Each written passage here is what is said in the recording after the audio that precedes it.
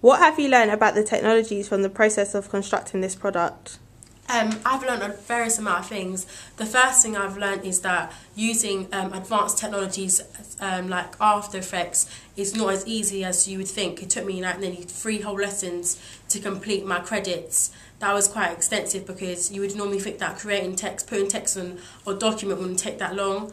I've also learned how to, by one of the group members putting the clips together, that it's not as easy as well because you need to think about the timing, putting in the effects in it to make it flow seamlessly. That takes time.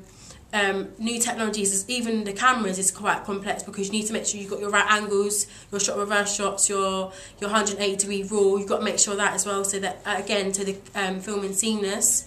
And other technologies we have, like, or just learning new things every single day via filming is is complex. Like with media, you learn something new because I've never used any of these technologies before. Even seeing another member of my group creating a logo, that included a lot of time because first we had to come up with the name, then we had to incorporate sizes and angles into it. That took time. So I think the technologies in media are very complex, but once you get a hang of it, it's okay. There were things that some things were less successful. Again, like making the credits was not as successful as I thought, but then it turned out to be okay because I had support from people in my group that helped me saying, oh yeah, that could be improved, and just stuff like grammatical errors. But after I got that sorted out, everything was fine.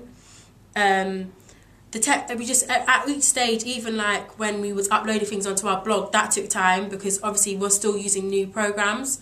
But on the whole, these technologies have helped me so it can advance my media experience. So hopefully next time when I have to use programs like this, it shouldn't be an issue.